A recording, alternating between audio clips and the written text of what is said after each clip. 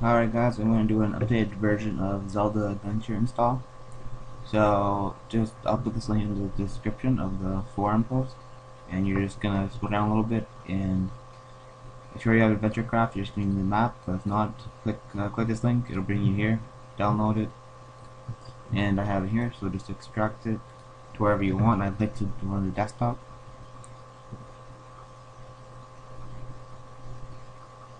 And as you know, the latest version is 1.2.5, but this one is for 1.2.4. But I'll show you how to get it on to work with 1.2.5. Sorry. So just gonna have this right here. I'll show you that run that as admin or normally whatever you want. I like to use admin.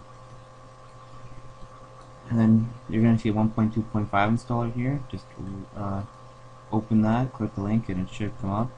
Just save it to your desktop. That's where I save it. Shouldn't take long.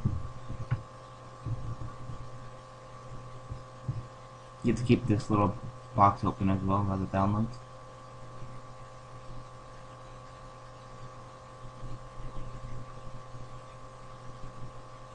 So once it's done, it'll be right here.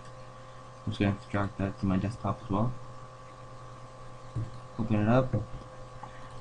And then I'm just going to take this one, the Zelda Adventure 1.2.4, and find in the maps folder. Oh, sorry. Yeah, right there. And just drag it over to this maps folder. I'm going to exit out of that. And then just do the same with this one. The new one you downloaded for 1.2.5 installer. Exit out of there. And then just go install if you want. Since I already have a Minecraft account, I'm just going to install it like this.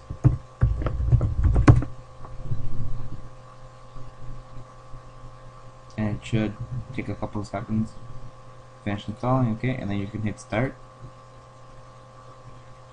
And you should be greeted with the Adventure Craft, and just go hit new save, and all the adventures right there, and just click done.